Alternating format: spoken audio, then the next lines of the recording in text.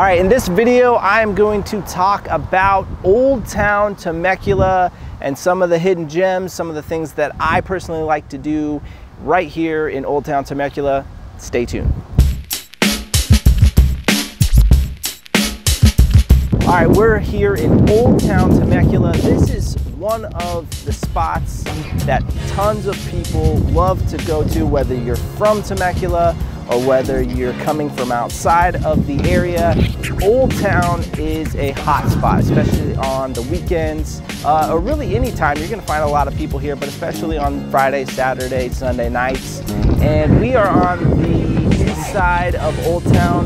The main drag here, Front Street, is behind us, one street over from where we're at. So I'm going to talk about some of my favorite things to do here in Old Town. Old Town has a little bit of everything.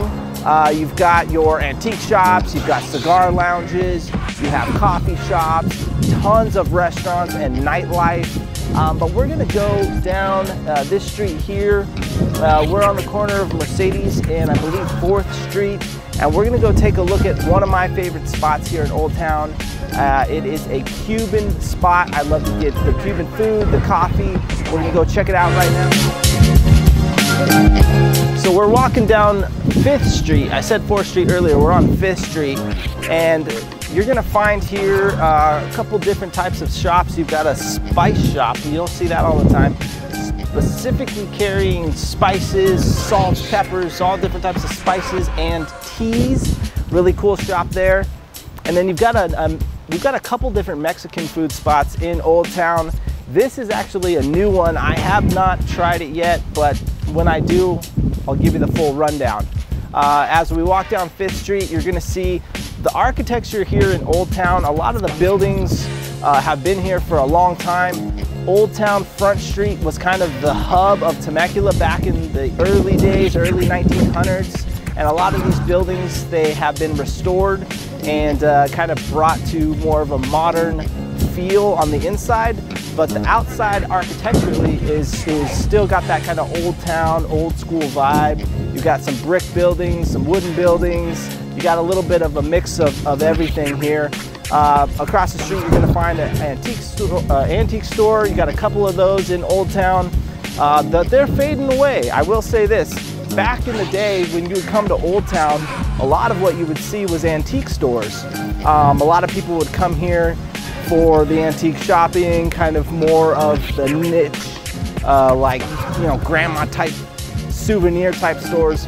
But a lot of that has changed over the years due to the influx of the amount of people that are coming here and the demand for entertainment, the demand for good food, the demand for drinks has kind of pushed out some of the mom and pop antique stores, although there are still a few here. So we're right outside of Havana Kitchen and we're gonna go take a look. All right, so we are here inside Havana Kitchen right here in Old Town Temecula, and I've got a couple of my favorites. They've got a ton of dishes here, but we're gonna focus on a couple of them here. And the best thing here, in my opinion, or one of them, is the Sal Latte, which is a salted Cuban coffee latte. Absolutely delicious. You can get it iced or you can get it hot. And then a couple other of my favorites. The potato balls are a must try. It's like a lightly breaded potato with meat inside of it with a dipping sauce, just absolutely amazing. We've got some empanadas here, and here you can get sandwiches, you can get salads. My personal favorite is the breakfast. I've got an Americano scramble here with the rice and the beans. All your favorite Cuban food right in one place, right here in Old Town Temecula. All right, so we're finishing up at Havana Kitchen and we're gonna go take a look at some of the other spots here in Old Town that are favorites of mine. And there's just too much of Old Town to cover in one single video, but we're gonna try to cram in, just like I said, a couple of my favorite spots. And as far as when it comes to housing in this area, so you've got a couple apartment buildings that you can rent here if you want to live in Old Town. And there's about 4 side streets where you can actually purchase homes as they come up for sale. Residential homes right here off of Front Street. You've got 4th Street, 5th Street, some of these numbered streets where there's little cul-de-sacs. The only downside I would say of buying one of those homes is that the freeway is going to be basically in your backyard. So the plus is you've got all of Old Town walking distance from your house. The bad thing is you've got the freeway in your backyard. So you gotta give and take a little bit there. But on the other side of this kind of ravine here, on the other side of Old Town, there are houses over there as well. So you kind of get the best of both worlds when it comes to living close to Old Town, but without having the freeway in your backyard. So we're coming down onto Old Town Front Street here. And again, we're on the corner of 5th Street and Front Street in Old Town Temecula. And across the way here, you're gonna see a restaurant here called Small Barn, right here on the corner. And this restaurant, Small Barn, is one of my favorites. It's owned by a kind of a famous chef. I'm blanking on his name right now, but excellent food out of Small Barn. On the corner here, you got Espadine. This is another Mexican food spot that we have here in Old Town Temecula. And then if you look over here, this is kind of a staple. Mad Madeline's Grill has been here for a long time in Temecula, Old Town. One of the things that they do here twice a year is they have a rod run. So this whole place will be packed with old and exotic cars, mainly kind of classic cars. And they do this, I think, twice a year, is they have the rod run right here in Temecula. And we're gonna walk down this way if we can try not to get run over.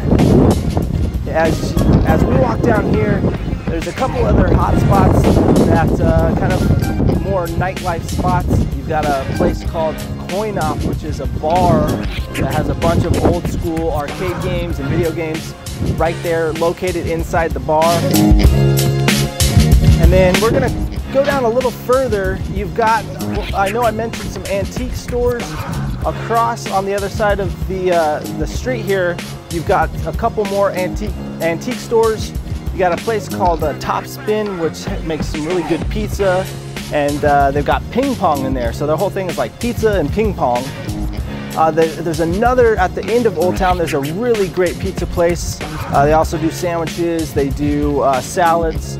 And that place is called Goat and Vine, and that's one of my personal favorites. You've got to check out Goat and Vine. All right, so right now we're passing Coin Op. I talked about that place earlier. You've got, it's like a bar with video games, kind of like an adult arcade, so to speak. And then we're coming up right now on 4th Street. A couple more bars over here across the way. Antique shop coming up. And then you've also got, where we're coming up on, there's another bar and a cigar shop.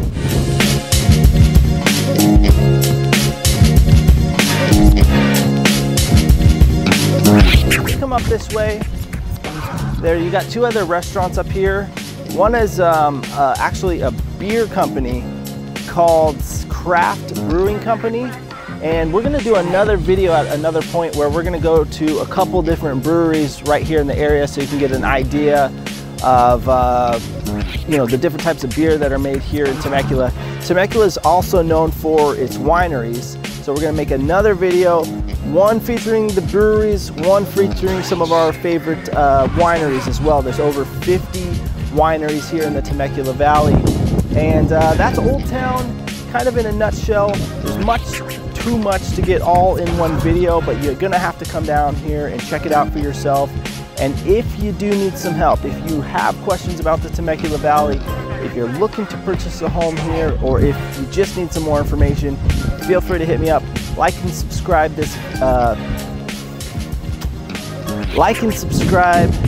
what am I saying? All right, so I appreciate you hanging out with us. If you found this video helpful, please hit that like button, hit that subscribe button, comment below, let us know what else you want to know about Temecula. What do you want to see content-wise? We're going to keep bringing you all the real estate stuff. We're going to keep bringing you all the tourism type stuff, but is there something we're missing? Let us know below. We're always here to serve the people, so let us know what else you want to see and we'll catch you on the next one.